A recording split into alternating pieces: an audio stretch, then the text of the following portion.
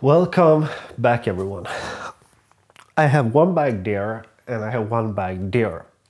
Previously on the channel, I bought a cheap option to the EasyRig Minimax. I bought a cheap copy, I suppose you could say. I bought it on eBay and the price was 170 bucks or like 170 euros, so not much at all.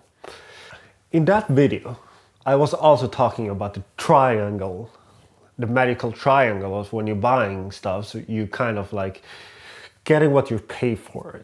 Like in the top you have functions, then you have like being cheap, and then you have quality and being good. And there's like a saying that pick two out of these. If you want all of them, well, all of them doesn't work. If you want it to be good and have all the function, it's generally not cheap.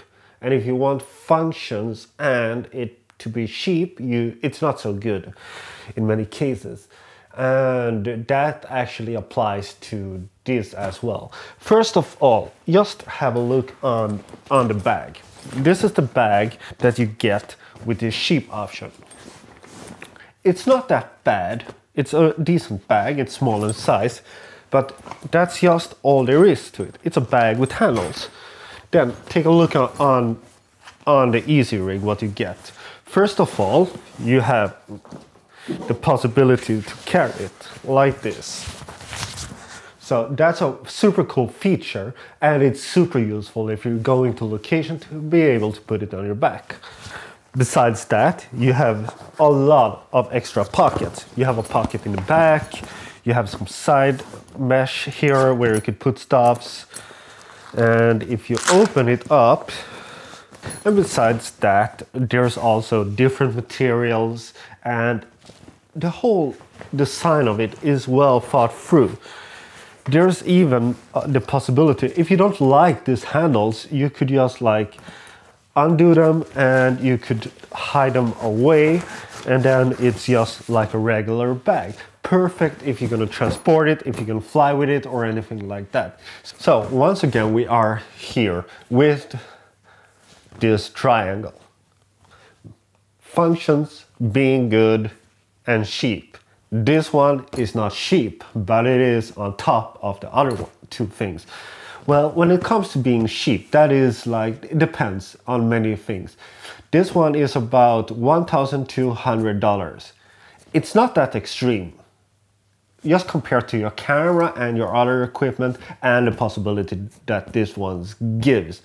This one and a kind of rig like this is totally outstanding if you're doing any sort of productions and you're going to work for longer times. And you might think that, okay, I'm going to buy this one that is extremely cheap and it holds the camera, right? But no, absolutely not. I have been working with both of these rigs and I tried them out for a longer amount of times, and I would say after 1 hour of filming with the cheap options, I'm done. I don't want to film much longer. But with the EasyRig, that is not an issue. So I suppose if you are a professional or if you're planning to shoot for a long day with a quite heavy setup, this is my setup. And it's not the most heaviest one. It's a Panasonic S5, some batteries, monitors, and a rig.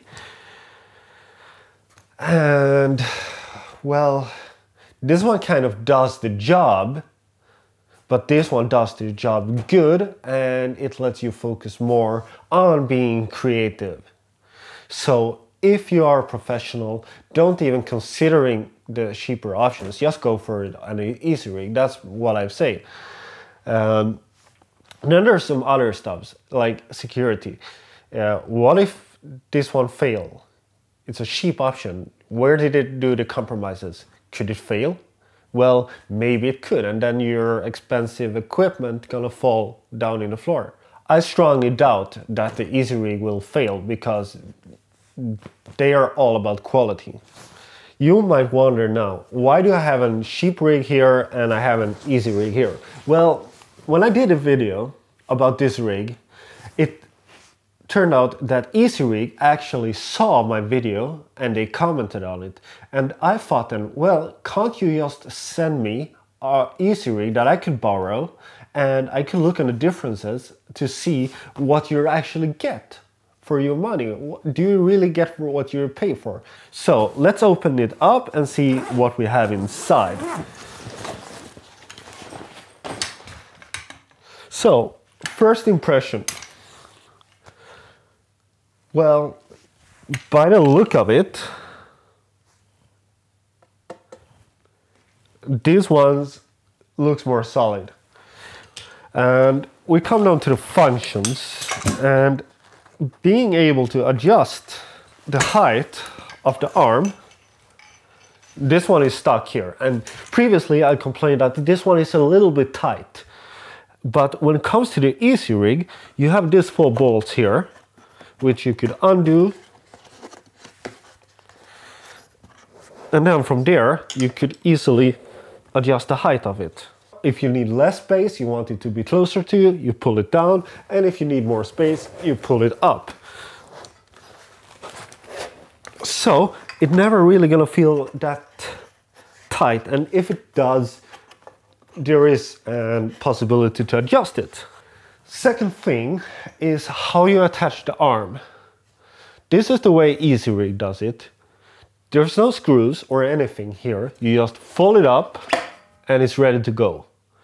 And then there is this function and feature where you could actually turn the arm around a little bit.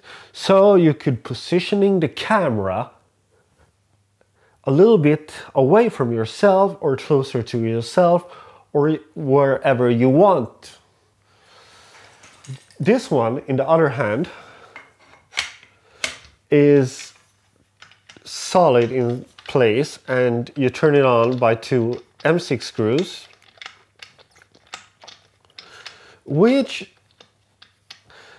and using this construction, it's not the worst, it's not that bad, and in some ways it's pretty decent because when you can lift up the whole bag using the screws. But before I do stuff, I'm gonna see if I could lift it up without the screws. And it is like doable, but it goes up a little bit. So it depends a little bit on your pressure on the rig. Lifting this one up is also doable, but that also depends on how you adjusted it. There is a thing that I've noticed though when I've been working with both of these rigs, which is that they are both adjusted for the same rig, and this one goes down very smooth and easy, while this one is not that smooth. It is like there isn't a resistance in it and friction in the system. When it goes up, it kind of goes up in steps. So you clearly feel that there is some sort of friction in the system, while the EasyRig is just buttery smooth. So the EasyRig is definitely more refined. If we're looking on the rigs itself, you see a huge difference. First of all, look at this. This is the support. This is the support that goes on your hip. And if I turn this one up and down, there is a support on it. I can't push it and compress it. I can't push this hip strap upwards. But if I try to do the same on this one, well, first of all, the whole rig moves around, and honestly, these screws and the construction that holds this one together, I think I need to like put more tensions on it and put some Loctite on it and deassemble this a little bit, which is kind of not what you wanted to do if you buy a rig. You want the rig to be like as it should and be ready to go with. But this one is moving around quite a lot. And What that means is that this one is not going to support the camera as good as the EasyRig. And by working with both of these setups, that's also one of the impressions that I got. That this one just does the job. It supports the camera in a good way. The whole back, if you're feeling this, it's solid. It's like a quality foam material in it. When you're pushing it, there's a resistance in it, and it's also soft. But if you compare to this one, it clearly feels like they just like took some package foam and put into it. It is possible to open it up and you could see what's inside. This is like a white packaging foam that you get when you're ordering stuff to protect the things that you're ordering. Let's open up the EasyRig and see what we got in here. First, we have one layer here that looks to be a soft material that is breathable. And then we have a big foam pad here. And in the end, we have a really hard foam that clearly is a quality foam. This foam here reminds me of the kind of foam that you put inside of your mountain bike tires. And when you're hitting a stone, that foam is protecting your rim from getting damaged, and it also protects you from getting punctures. While this foam reminds me of a pool noodle. So, big difference here. But are we surprised?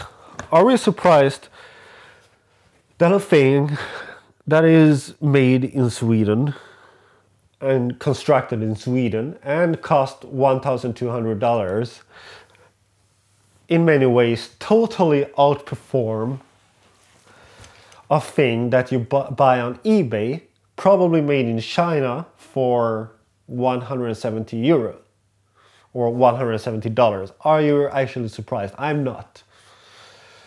But let's put them both to the test and bring them on and see how they support the camera, because that's kind of what's most important, isn't it?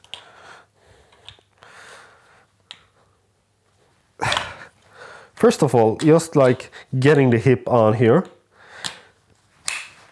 it is like the one of the pieces are a little bit bigger, so it's a small struggle to get it on. Let's get that one on, and now let's put some tensions on the hip and get the camera on. The clamps though are very similar. They're built on the same construction, that you are just tightening it down. And here we are. The first thing I noticed here is that the rig down here, where my hips are and where the weight should be, it pulls out upwards. And that kind of putting all of the weight on the front. So I need to like use my lower back in order to keep it up. It puts some tensions on my lower back. That might be that I need to put more tension on the hip. So let's try that.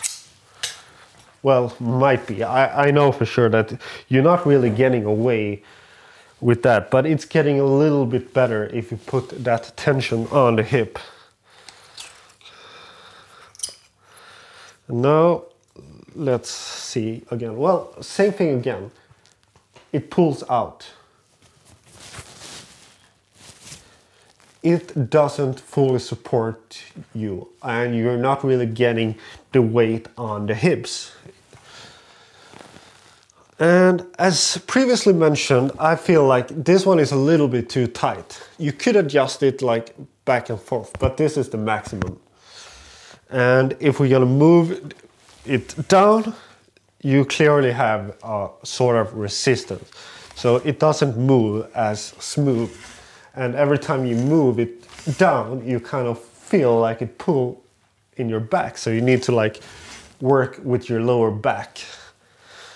And this is somewhere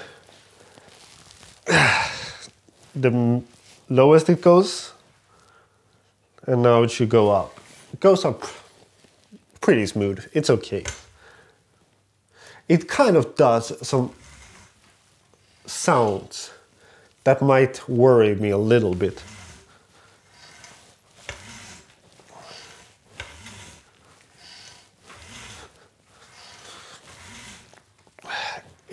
I actually have to use some force to get it down. When it reached the top, it's a little bit loose up here. So, but maybe I have too much tension on it. Maybe I need to decrease the tension on it a little bit. Which I assume is left. There's no markings on this one, so you don't really know. Well, that made it loose, but look at this. That is too loose, so now it won't go up.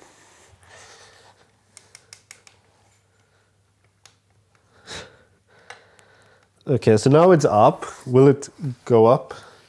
Yeah, so at some point you kind of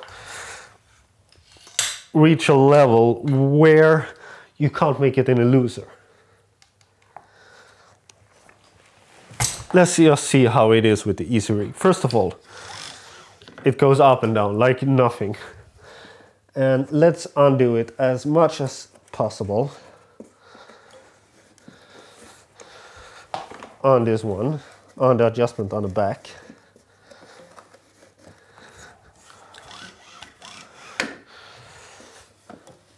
I suppose that it will come to a stop when I can't go any further. But still, it goes up and there's tension on it. Here we see the thing, if I'm lifting it in the arm, it goes up a little bit, but now I'm also on the very lowest tension. Let's get it on. And feel the difference. First noticeable difference is that this one is kind of like hugging you. And that's a good thing because it means that it forms after your body and it kind of gives a much better support. If I'm pulling here, you kind of like feel that it has some tendency to want to move out, but it just doesn't.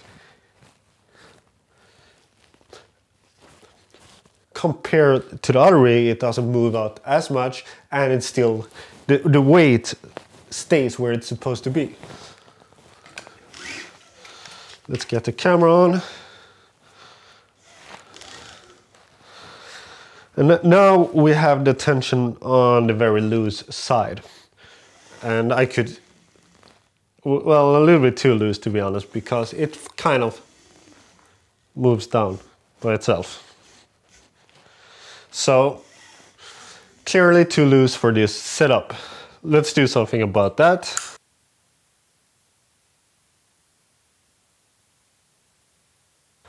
The Minimax, this one is made for camera setups that are between 2 and 7 kilos, which is equal to 4 to 15 pounds. I put some more tensions on it now, and let's see how that compares to before. And now we are perfectly fine. And if you noticed, I just moved this down with just my finger. And when I'm moving it up and down, there's no unnatural weight. I don't have to pull it down. It just moves down. So that's a huge difference. And I'm gonna put some more tensions on the hip. And this key thing on this kinds of rigs are to put tensions on the hips. With the right amount of tension, you get the support. And this one, when you tighten it down, it gives you that support. So, first impression here, if we would film, it is still a little bit tight, but it is not as tight as the other rig, and I could easily stand like this and have control over my displays and see what I'm doing. This one is adjusted to its maximum position in the way I could go outwards with the camera, but also upwards with it. So this means for me there is space to work with. But then we have the other thing with the arm that could be turned, which means I could, if I want, I could turn it like this. So I have it a little bit on the side and I could look forward, or I could stand like this and filming sideways. If I'm gonna wanna get low, I have more adjustabilities. So that's one of the things in this triangle, functions. Overall, this one just goes up and down very smoothly, and it works very well. So after some small tests here in my room, I clearly feel a very noticeable difference on how the EasyRig supports the camera and how it feels.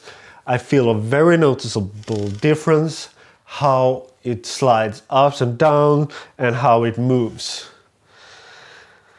I have also been working and try with both of these setups.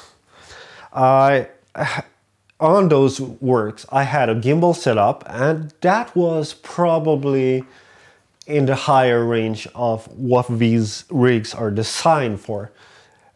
But rest assured that just after a short amount of time of filming with that thing, the Cheep option, my back was almost killed.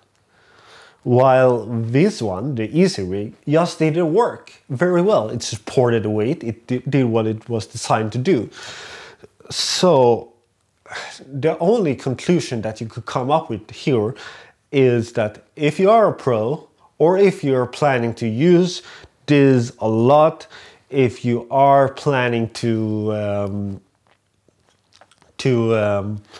use the rig for extensive amounts of times, which is what you want to do when you're buying this kind of rig, go for the EasyRig. Save your money and go for the EasyRig. So, but, well, I still have this other rig, so the question is, what should I do about that? What should I do with that? After I've been trying the EasyRig, I'm not gonna like this. This is not the rig I would want to work with. And we are in two situations here.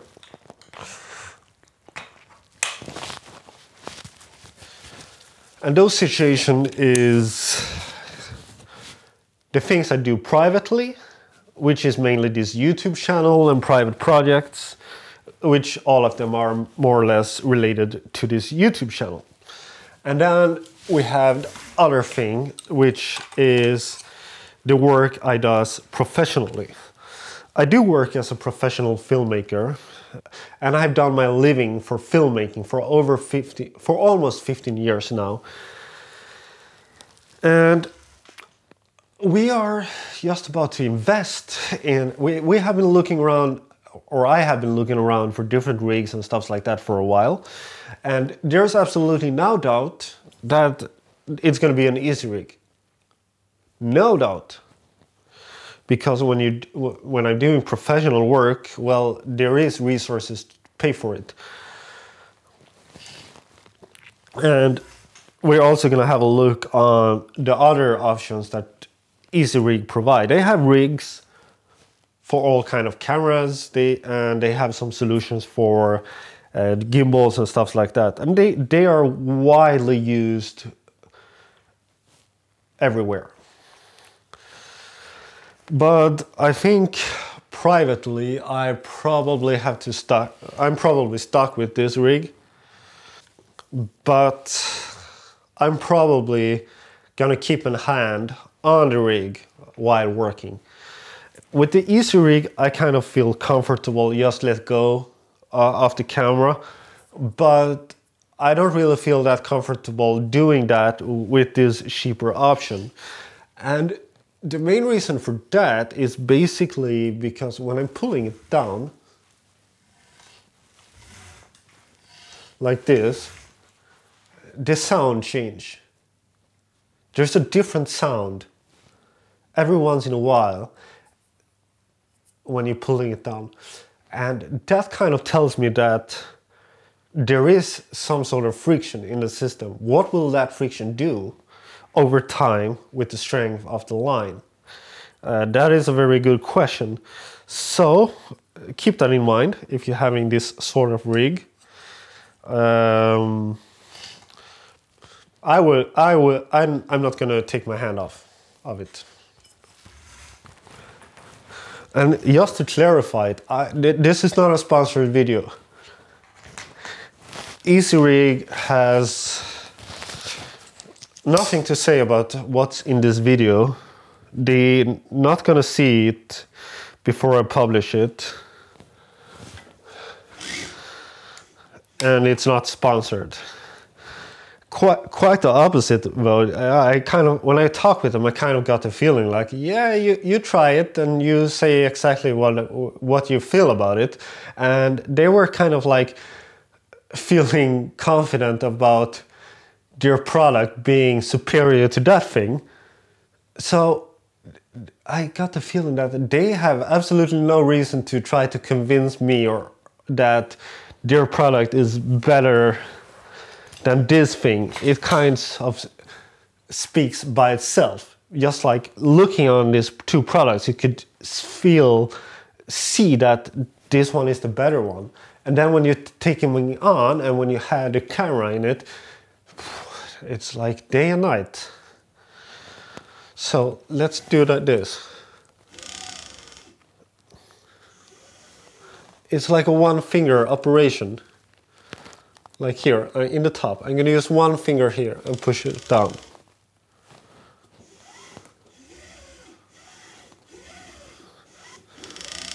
And the sound that comes from the rig when I'm pulling it up and down, it's consistent.